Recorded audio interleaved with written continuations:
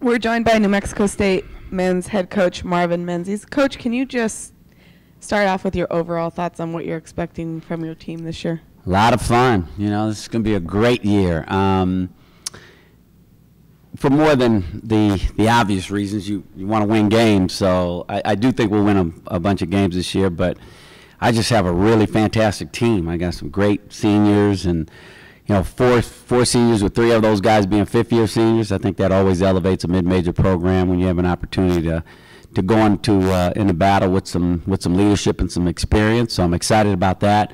I think the competitiveness of the WAC is going to be a lot higher than most people think. I think there's going to be some, a lot of parity there. So that's fun.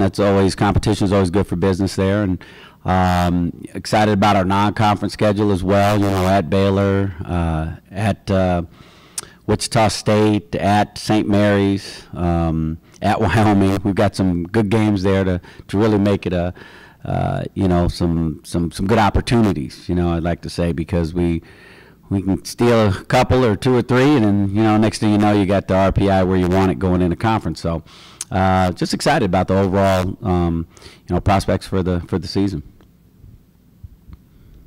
Coach, what's your perception of the WAC as a league and how it stacks up on a national scale?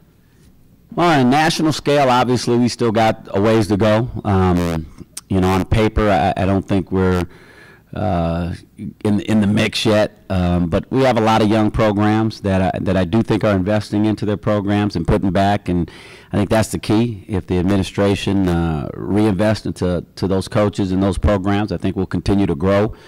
I think that right now, obviously, we kind of have the bar set, but there's still a lot of competition there. I mean, we were hands down favorite last year, and there was crazy talk of us, going undefeated in conference and so forth. As a coach, you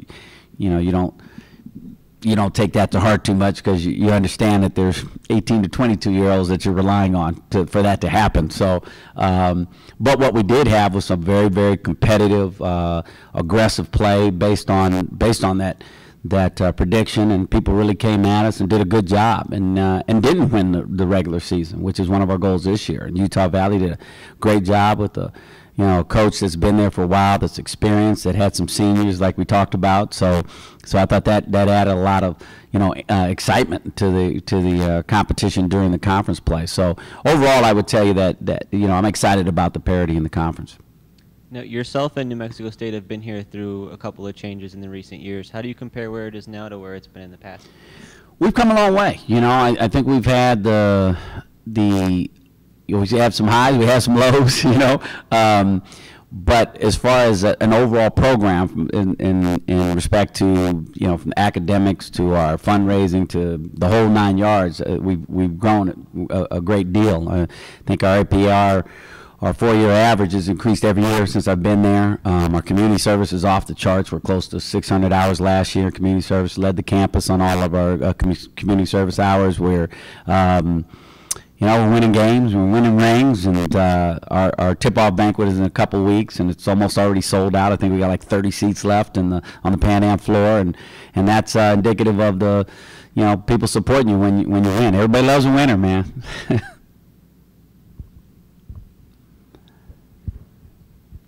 Coach, obviously you had a lot of success over the past few years. You've won the WAC 3 years in a row, clearly. And also having a number of returning seniors that have experience winning. Mm-hmm. How critical do you think that is for your team and the younger players moving forward to learn from older players that know how to win? You can't measure it. You really can't measure it. It's anytime you have a senior class, I think your team is pretty much identified by those seniors. So if you've got some quality kids, not just quality players, but if you got some guys that have some character, that are solid people. We had Kevin Aronis and Ronaldo Dixon last year, two seniors that were top 5 all time in my guys in terms of players that I want to coach, that have my back in the locker room, and all of those intangibles that you can't measure. I think when you look at that and you measure what we have this year with 4 guys that, in DK and Daniel and Chili and Remy, you all 4 of those guys have been through some wars with me, and Daniel this could be his 4th actually NCAA tournament. I don't know where Chili and those guys rank in there, because I know Chili missed 1 year I don't know if he went his freshman year, but I know for sure Daniel's one that could go, and obviously DK only this being his second year has a chance to compete, his whole tenure there as well, going to the tournament. So I think that experience is something that if they transfer it and they conceptualize and they learn from all those lessons, the losses that you had in conference last year, and they take those and say, they take them to heart and learn from them rather than just being sad that you lost. It's like, okay, so how do we not do that again? And then pass that message along to the younger guys. Then obviously, that's something that, like I said, you can't measure because coaches, we're old guys, so they're going to take what they're going to take from us. And we repeat it enough, so some of it sticks. But they listen to each other. I mean, kids listen to kids, man. And so you put yourself in a situation where that locker room is tight and there's full buy-in. And they're saying the right things. Oh, they can get special real quick.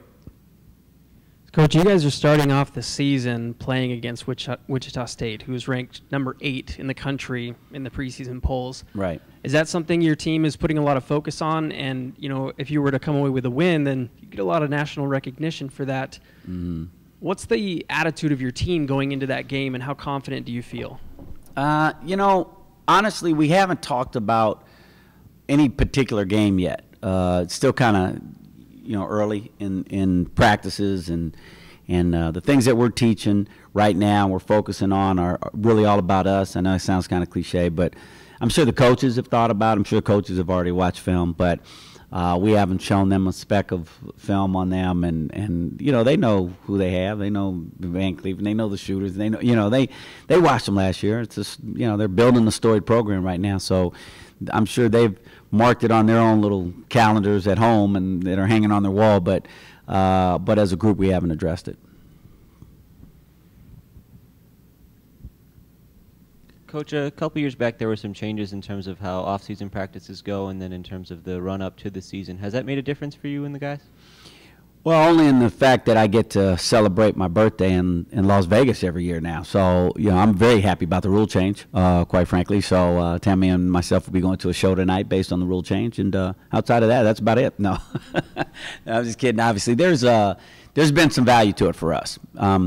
We don't start like most schools start with the pomp and circumstance and the midnight madness and all of the blackouts and all the different promotional deals that they have. We just go to work. When our first day hits, it's we open it up a few days after, and we let some students into an open practice and some faculty and staff. And yesterday we had faculty and staff in practice, and then we did a season ticket holder practice where they can come in and kind of watch practice, but it's not a celebratory type deal, So having those, I think having those practices early get you ready earlier. Obviously, if you're starting October 15th, which was the old regime, and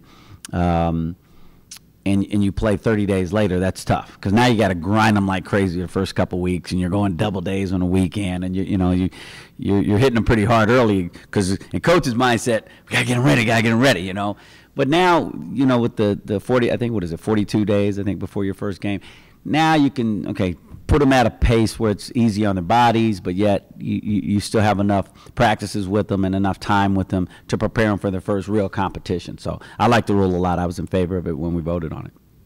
Is having that 12 off days in there with the 30 practices one of the biggest differences in terms of being able to give them a little bit of a break? I think it's good for them. I think, again, it's we go hard. I mean, we go really hard. The way we practice, I think their bodies need rest as much as we might not want to admit it. We need to think back to, we were growing up and how we had to track to the snow to get to practice and stuff, So we think we're all really tough as coaches, but we go after these kids really hard. So we need them to get that rest, and I think it's good for them both academically and from a physical rest standpoint.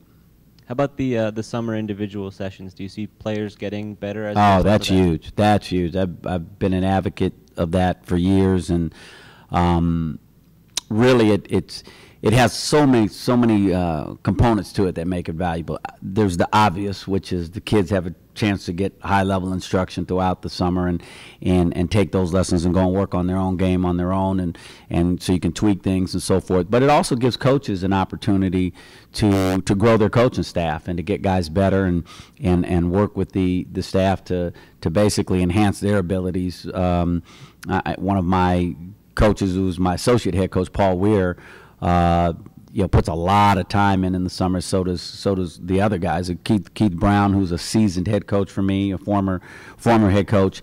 He basically runs the summer for me in terms of so I can go and have vacation. Which I'm learning from my peers that I need to shut it down every once in a while. So I'm trying to do that. But at the end of the day, I think there's just a lot of value to it. You can stay hands-on with the guys. You can talk about what do you guys eat and how they're doing academically, and there's no bonding like on the court bonding. So even if it's only a couple hours, that's their sanctuary, man. That's when they're locked in and they're trying to get lessons. So I think it's valuable.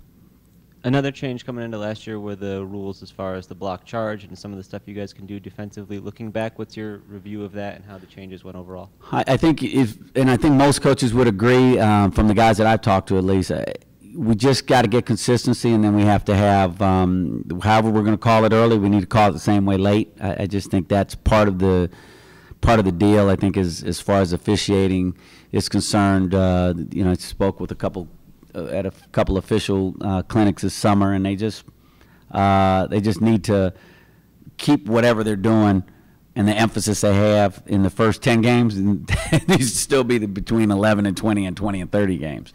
And if we can do that, then I think the kids will adjust.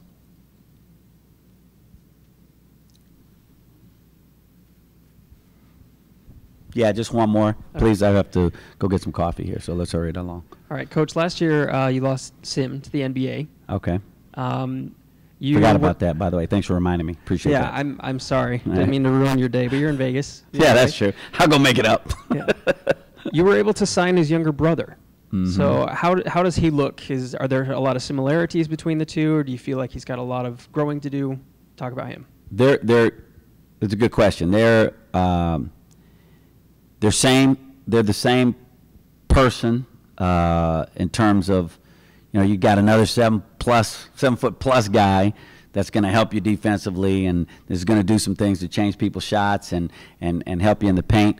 But then they're very different in a lot of other ways. When you start talking about their ability to score is a different way.